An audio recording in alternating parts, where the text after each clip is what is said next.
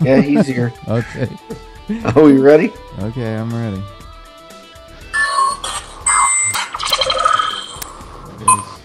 Oh boy. Here we go again. I wish it was a little smoother. Yeah. Use better rubber bands or cardboard. See you when we get there. Oh!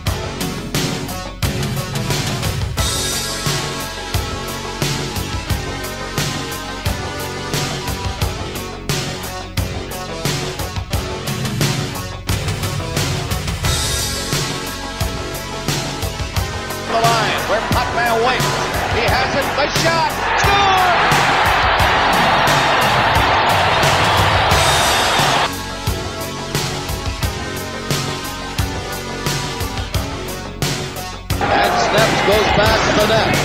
Snaps. We'll get rid of it. He did. Messi scored. 2. Here we go.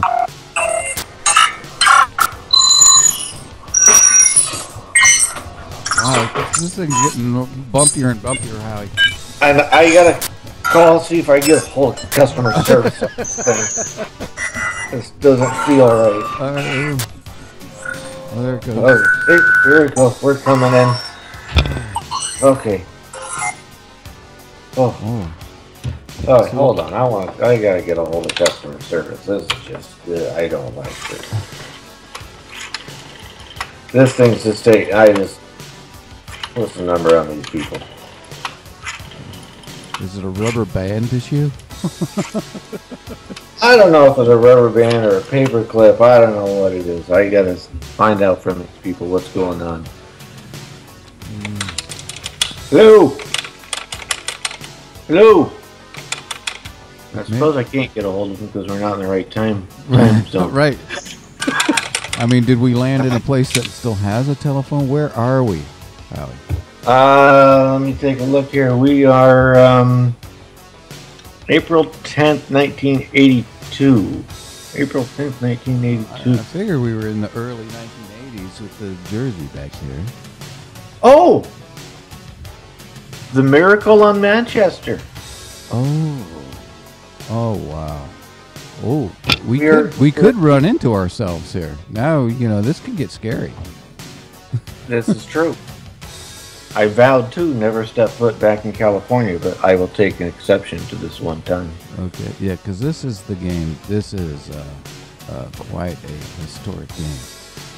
Probably the greatest NHL comeback game, playoff game, or regular season game of all time. Of all time. Of all time. Yeah, I agree. So we're looking out the window here, just outside the fabulous Forum in Eaglewood, California. Oh boy. Fabulous neighborhood too, I must say. Yeah. Does this thing have locks on the door? I don't know. I was just thinking that this thing might get stolen. So I was gonna be like, "Hey, that's a good-looking cardboard box." Yeah, somebody might go and live in it.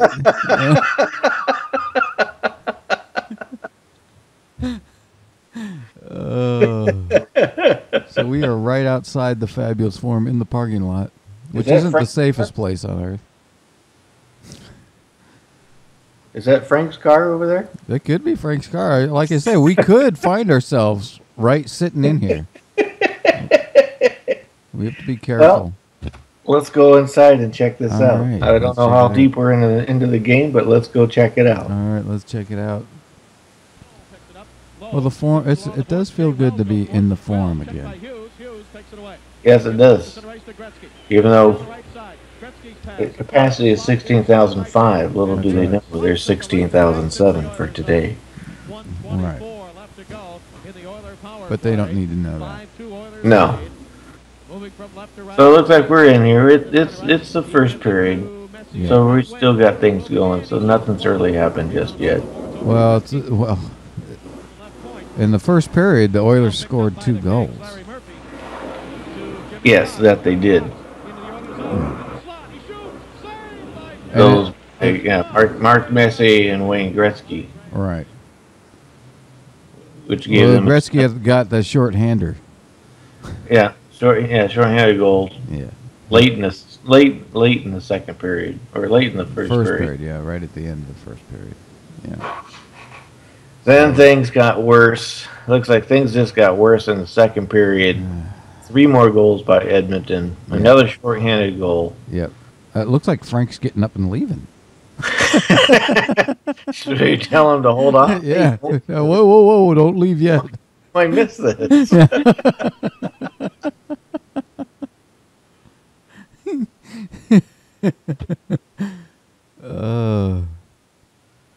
So yeah, by the end of the second period, it was already 5-0 Edmonton. This is game 3 of the series, best of 5. Yeah. At this point, it just looked, it was done. Kings were done, down 5-0. Yep. Yeah, it didn't look too good, and of course Gretzky was in his prime at this point.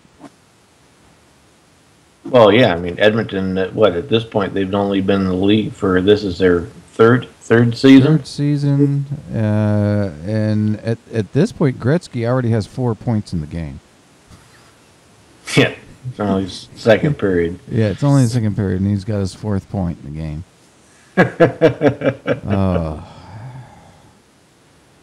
And how about those goalie masks? Look at Grant Fuhrer. He's got that. I love his goalie mask. A little ooh. Little ooh.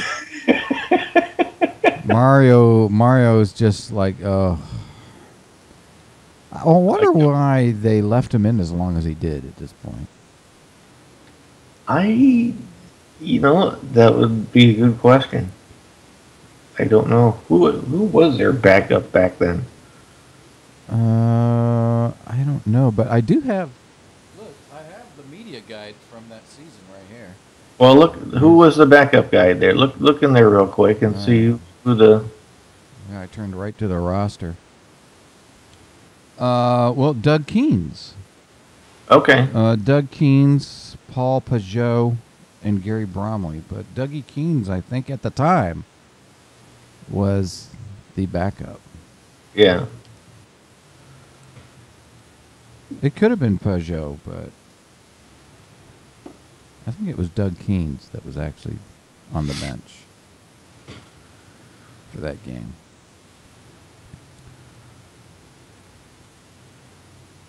There he is. There's Mario. There he is. Yeah. And then there were the color commentators. And look at who it was at the time. Pete Weber. Bob Miller and Pete Weber, who's now currently play-by-play for Nashville Predators. Yeah, look at how young he was there. Yeah, well, even Bob. Yeah, Bob looks pretty good there.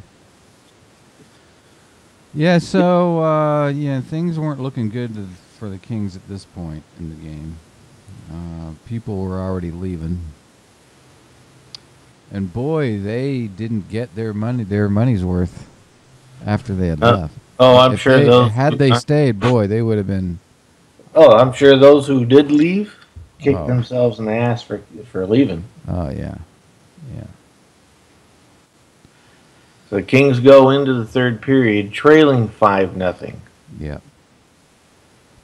And then 2:46 into the third, J. Wells got the Kings finally on the boards. Yeah. To give them a 5-1. Assisted by Dion and Murphy. Yeah. And then just a few minutes later, Dougie Smith scored on the power play, assisted by Mike Hardy and Jerry Korab. Got an assist in that game. This is the second time we're seeing Jerry on our trip. That's right. He was in our game during the 1930s.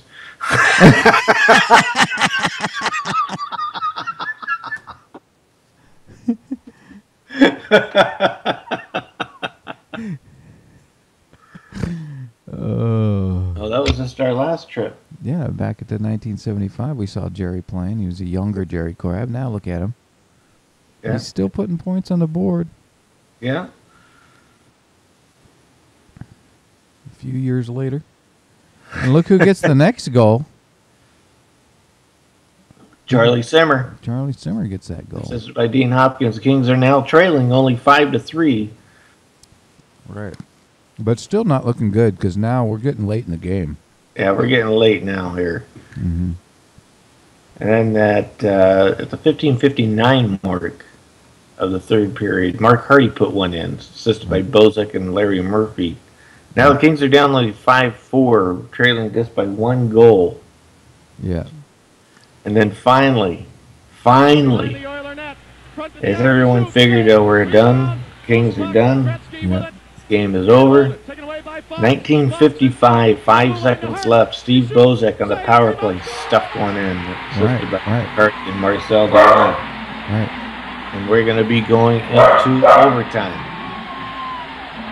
Right. Wasn't it it was a 5-minute major, wasn't it, on that power play?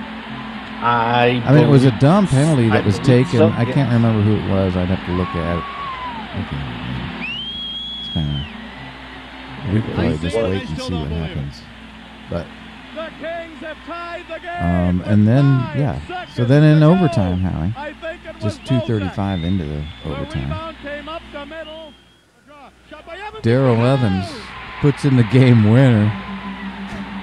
Assisted by Doug Smith, and man... Oh, the place was just crazy. Going nuts. And there you go. The greatest comeback of all time, I believe. The miracle on Manchester has happened. It's incredible. And although, you know, I think the Kings went on, and they ended up winning this series, but then losing to Vancouver in the next round. Yes. That they did. And that was the first time I think I had ever heard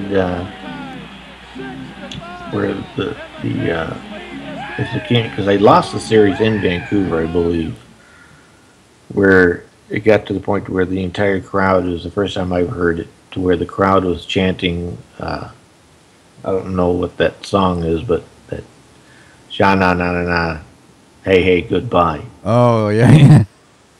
Yeah. That was the first time you heard that? Yeah, I think that was when it was first really used. At least in the NHL. Right.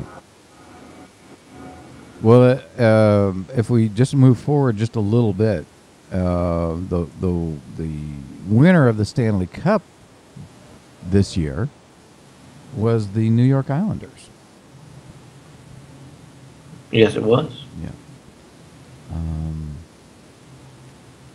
Which, you know, at that time, the Islanders were like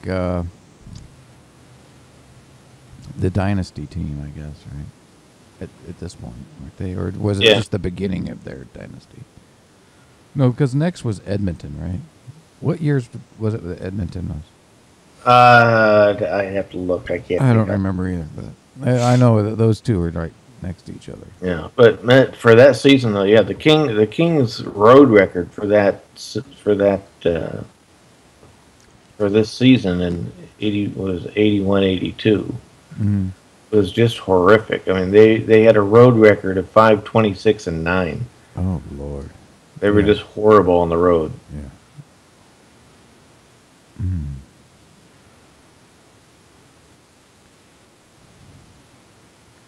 But yes, but probably the greatest comeback NHL game in history, though, for sure. Yeah.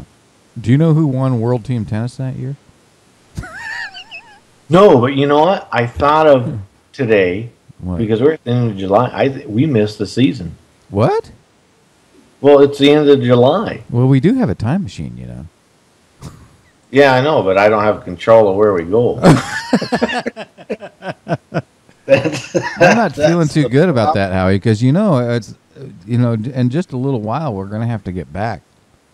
Yeah, I know, because I got to start my new job too.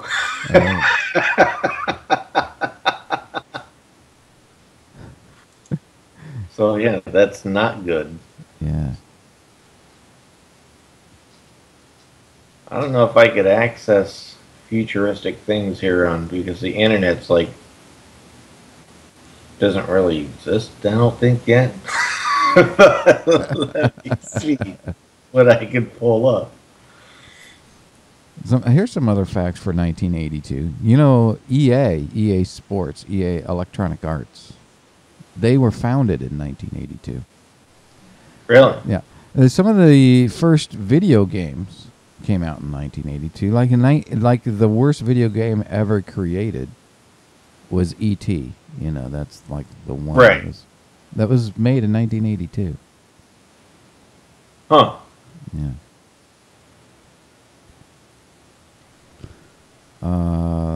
Let's see.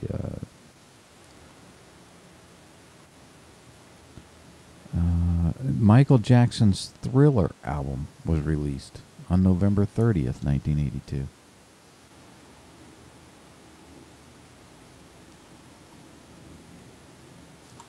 And the cost of a Super Bowl ad in 1982 was $324,000. Oh. Oh.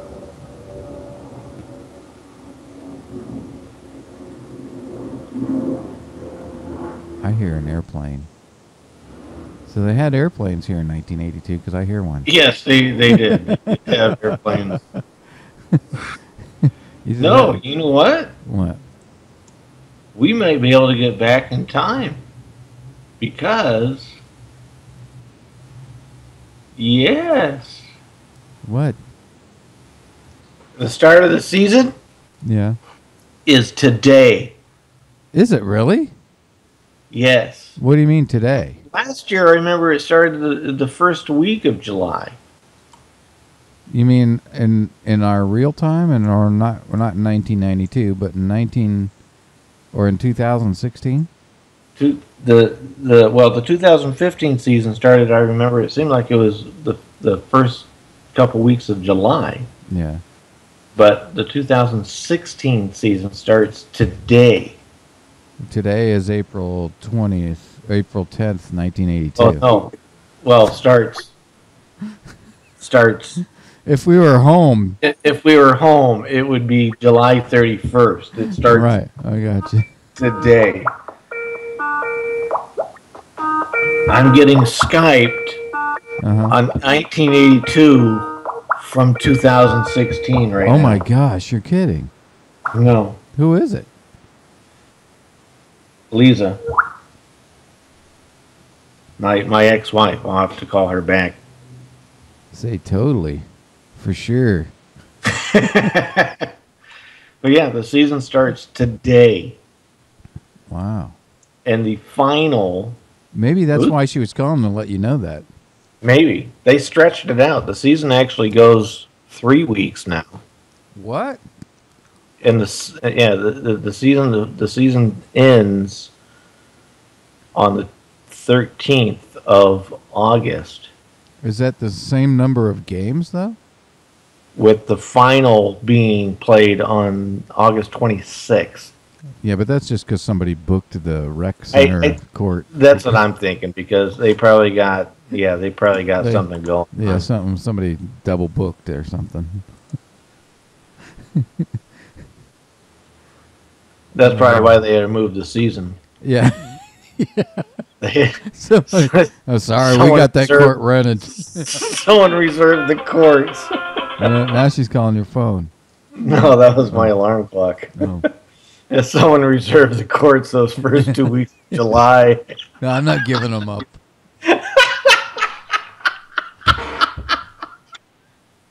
We have our Boy Scouts of America tournament going on. We're not giving those days up. But it looks like something happened. Something must have happened in the last few months. Because there are now only 6 teams. What? There's only 6 teams. I thought there were 8. There's 6 now. So something happened. Wasn't there 8 teams though? I thought, no, it was an odd number. I thought there was like, I want to say 7 or 9. What was it last? Let's see if I can pull up. I wonder, you know what? I bet you they dropped teams because they probably couldn't get court rentals. Anyway. We just can't afford to rent the courts. Yeah. we have to fold. All right, so I think we're going to wrap it up here. We've got to try to get back home. We don't want to miss any of the World Team Tennis. No. And we're going to have to start getting caught up on what's been going on in the NHL in our time. Yeah, that's true. Let's get back home. We gotta go back. Yeah. So hopefully this try. gets us home. All right. Buckle up. You ready? I think so. Oh boy.